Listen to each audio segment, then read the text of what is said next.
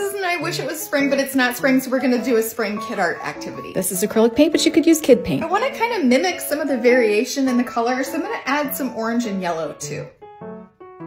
All in the same pile. Something round with a flat bottom.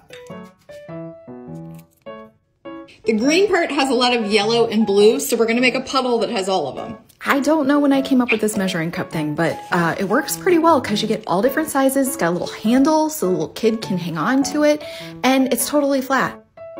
Let it dry. You can do the details with colored pencils. This started as angry coloring because I couldn't find my pencil sharpener in a craft room full of everything. But by the time I was done, I was pretty happy.